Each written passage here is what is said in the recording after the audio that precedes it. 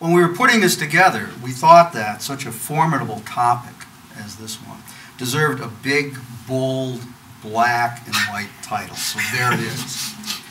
However, it also is far too big a topic to cover adequately in the time that we have. So what I think we decided was that the appropriate thing to do was to concentrate on the key word in the title, which is, of course, access. And so I'm not going to say much today about access to scholarly materials, but I'm going to try to provide some context to the current efforts, to improve access to the law. And there are several things that I think that we need to bear in mind. One is that even if access is now the driver for thinking about legal information, as long as accessibility to that information is premised on digital formats, access through time is dependent on preserving that information. And preserving of digital materials poses new questions that didn't have to be faced when we lived and worked in a print environment. The 2005 report of the Legal Information Preservation Alliance that's cited up here identified the risk factors for digital media as being storage media obsolescence, the idea that you need to refresh the data periodically. You need to move it from one storage medium to the next as the media change over time. There's also software obsolescence to be concerned about, and that's the idea that access and viewing applications change, and many, such as PDF, are proprietary and are in many ways subject to the whims of the market. There are also cultural and organizational challenges, the need for careful management by the creators and the caretakers of digital materials in archives or things that are referred to as archives, to avoid problems such as link rot, the disappearance of materials from the link to which they were initially attached, deletion, and other problems, all of which are unknown in the print environment. So when we think about access, it means more than simply accessibility. Legal texts have to be authenticated. This is a problem unknown in the print era before published texts could be easily created and altered and manipulated in electronic formats. It was pretty easy to tell when a print text had been altered. Legal texts have to be preserved. And this isn't simply a matter of making sure that they're printed on low-acid paper or maintaining proper temperatures and humidity levels for storing books in microfilm. In accessibility, we have to think about this not only in terms of ease of access, but also, again, the need to make sure that the texts are permanently accessible. It's worth noting, I think, that the American Association of Law Libraries has had preservation of legal information as well as access to legal information for the public as a long-standing concern. As far back as 1981, AALL established a standing committee on legal information services to the public.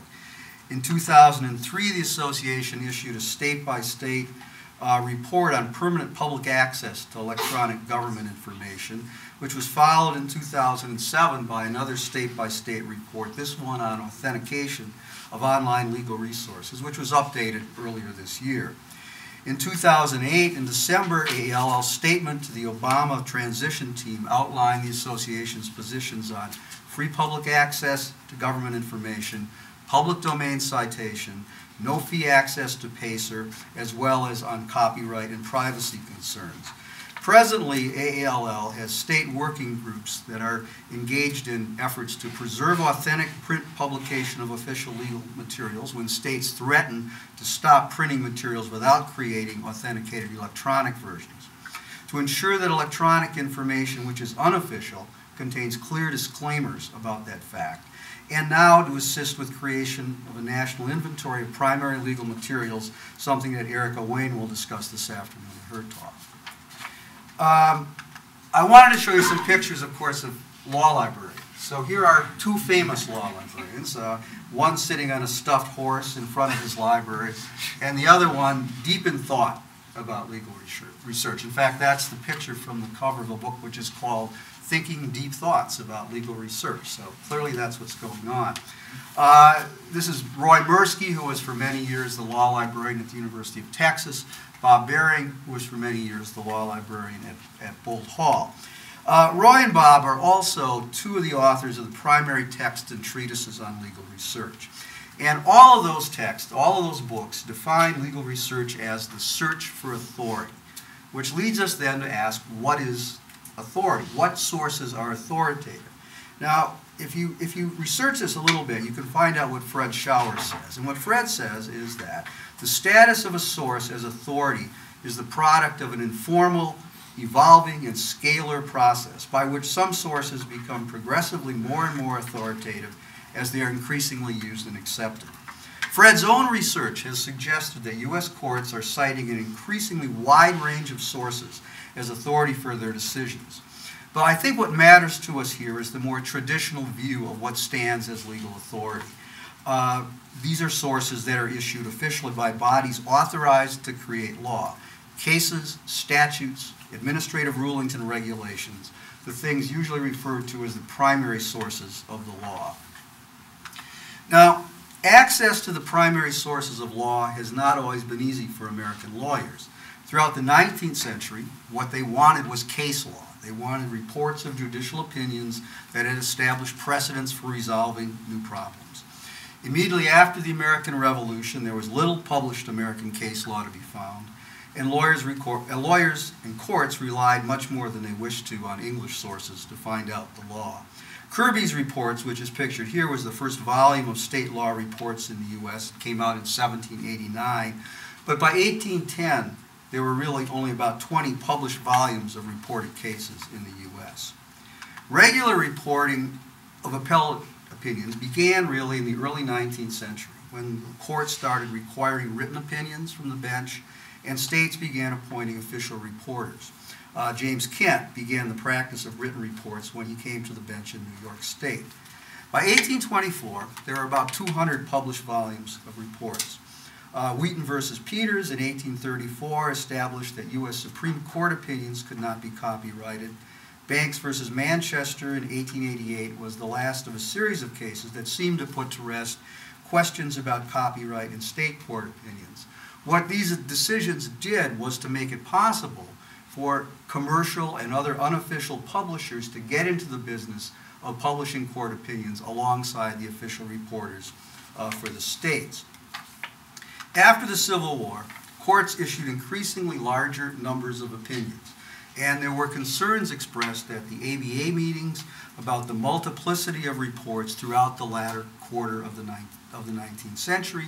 It was written about in the professional literatures as well. American lawyers felt that they were being swamped by the number of opinions that they had to deal with. Because the official reporters hadn't been able to meet the demand that lawyers had for new case law in a timely fashion, the commercial publishers created competing versions. For some states in the 1880s, there were 2 or 3 versions of Supreme Court opinions available. In the midst of all this, John B. West, who is shown here, began publishing a weekly newsletter in 1876 with the title The Syllabi, which provided summaries of cases for Minnesota lawyers. By the end of the century, West Publishing Company had established, however, a near monopoly on publication of state and federal reports for all the states as well as for federal cases, and eventually drove most of its competitors out of business. West's philosophy was simple. Everything issued by the courts should be published and made available quickly to American lawyers, who feared, of course, not finding that one case on all fours which would resolve their issue. From approximately 1875 to 1975, nationwide access to state and federal cases was almost exclusively through West publications, the reporters and the digests and finding tools and other things that they published.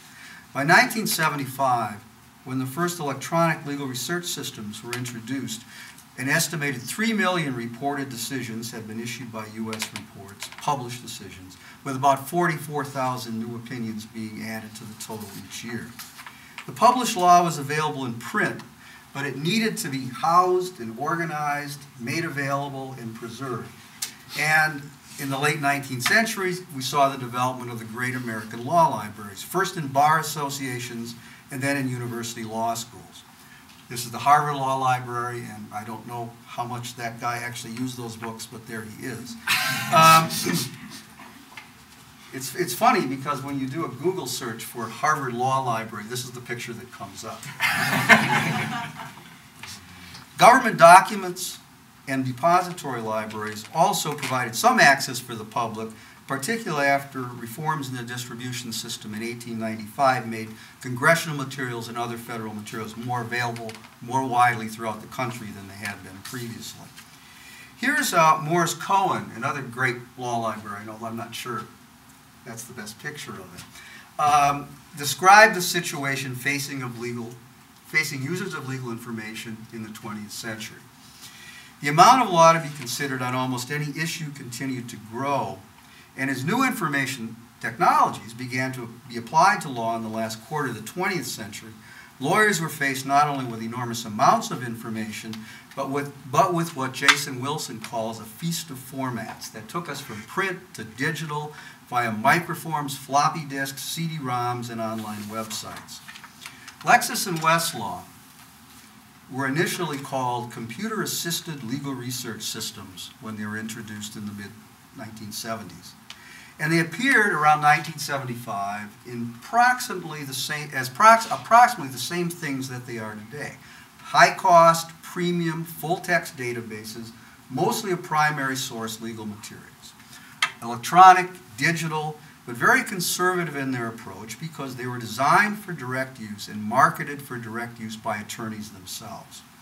The Lexis Custom Terminal, which is up in the upper left on the screen, was, as you can see, was an entire desk which had a keyboard, a monitor, that's a modem sitting underneath the monitor, and this was described at the time by some people as being the moron's Cadillac.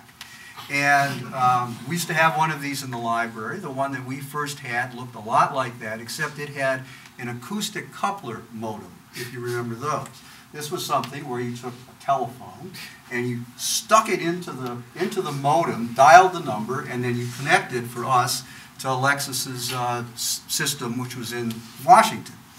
We, in those days, only had Lexis available to us for about 2 or 3 hours a day, but we had a local phone line going to DC that ran all day long, so that when somebody wasn't using the terminal for Lexis searching, our faculty would come down and use the phone as a local phone call to DC. Tom Rowe was famous for this, naturally. But eventually, Lexis came up with the smaller terminal, which you see in color on the right, which was called the Ubic for ubiquitous. I think we like the way that those Matthew Bender books are sort of pouring into the terminal. And that was designed, of course, to bring legal research right to the desktop. You could have one of these little red dedicated terminals sitting on your desk and no longer had to come and use that big desk-sized terminals. Now, because Lexis and Westlaw and other seem to be, and Lexis and Lexis seem to be like electronic versions of the Reporters and other law books. Westlaw, of course, was based on the books that West published, and so it was natural for lawyers to believe that their contents were authentic. And of course, the information was accessible to those who needed it, lawyers, and those who could pay the price for it, of course, who were also lawyers. There wasn't any thought then about public access. Were they permanent? Was the information in the digital formats accessed via Lexis and Westlaw permanent in the same way that the books in the library were? No, of course not, but nobody thought about that. No one cared because the books still existed. When Westlaw was first introduced in 1975 or so, it didn't have the text of cases. It merely functioned as an index to the books in the library that West published. Beginning in the 1990s, of course, legal information began to become more available electronically than through those two services, not only to professional users, but also much more readily to the public. And from sources other than the premium vendors, lower cost sources and free sources. The lower cost sources, which were marketed mainly toward lawyers, had more limited content than Lexis and Westlaw, and some but not all of the features of those services. They were marketed to the bar. Examples of this are Casemaker, Lois Law, Fast Case, Versus Law. There are others that have come and gone over time. Free access to at least some materials became more accessible through court websites, through government sources for the federal government, GPO Access and Thomas, and through Cornell's Legal Information Institute and other sites that were designed specifically to improve public access to the law and to make legal sources freely available. So today, American law is clearly much more accessible electronically and sometimes in print than ever before, but not necessarily easily or reliably accessible. In the rich legal information environment of the early 21st century, some of the same questions apply as in the late 1880s. How can I get this stuff? And certainly there is still way too much of this stuff to have to deal with. But there are new questions, and the new questions are, where did this stuff come from? Is it authentic? And where did it go? Who was supposed to be saving it? The difference between this time and the era of the great libraries is that we can no longer assume that libraries will provide access to authenticated legal information or to preserve it in the ways they did in the past when the law was published in books that libraries collected, kept, and preserved. But does anybody care? As authoritative legal information is published only in digital formats, there aren't going to be any print sources to turn to verify authenticity. And we can't assume the authenticity, even of official sources published electronically, unless some mark of authentication is provided. And the trust, well-placed or not, that American lawyers once gave to Lexis and Westlaw's databases doesn't necessarily obtain when cases, statutes, and other authorities are widely available on the web, more cheaply, or for free from a variety of sources. Where did Google Scholar get those cases anyway? Do we know? And as Jason Wilson colorfully put it in his blog last year, authenticity is not the first concern for lawyers who are trying to find free or low-cost access to the materials that they need. As a result, it's also unlikely to be the first concern of citizen researchers who are merely trying to find the law and then make some sense of it once they do. But this is an era, this slide now is going to be wasted. You'll see why. This is an era in which the National Archivist blogs about Martians while issuing his agency's first open government plan, which is a plan to vastly improve the public's use of government records, not only by making them available on the web, but also by developing a social catalog which will allow users to employ social media, Web 2.0 technologies, to contribute their own thoughts to descriptions of the documents. The last thing I put here on my notes is, what a guy, but where is he, is I guess the question. David is going to be with us, I believe, this afternoon. It's not, he's at the rally. So here we are again. Same basic issues for legal text that I mentioned at the beginning.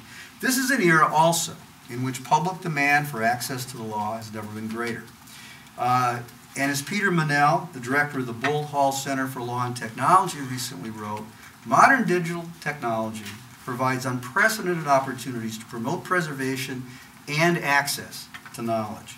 The challenge for all of us is going to be to ensure that efforts to improve access to the law for the public and for legal professionals will take into consideration the needs for authentication and preservation as well as access. And it is for this that I think we all look forward with excitement to the possibilities of the Law.Gov project. Thank you.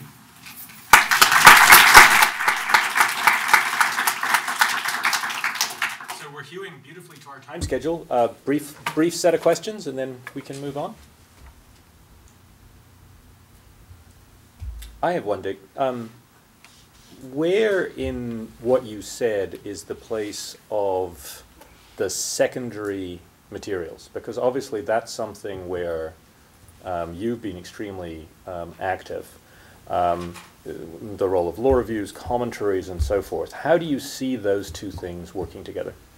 Well, at least in the U.S., there are increasingly large amounts of secondary materials being made available on the web in repositories held in law schools and in other places. The key thing in the area I think that is going to be a matter of particular importance for law librarians to be working in is how we link those things together. As you know, Michael Carroll has said that access to the law is essential, but if that's true, then access to commentary and scholarship about the law is equally essential so that you can have the two things work together and one who finds the law has some way of understanding what it's really about and how it's been interpreted. I think that what we're going to need to do is, I think, take the direction that David Ferriero is suggesting for the National Archives, and find ways to use social computing technologies to bring those things together. I think there's a role there for law schools to find ways to link primary source and secondary source material so that all of this material becomes more valuable.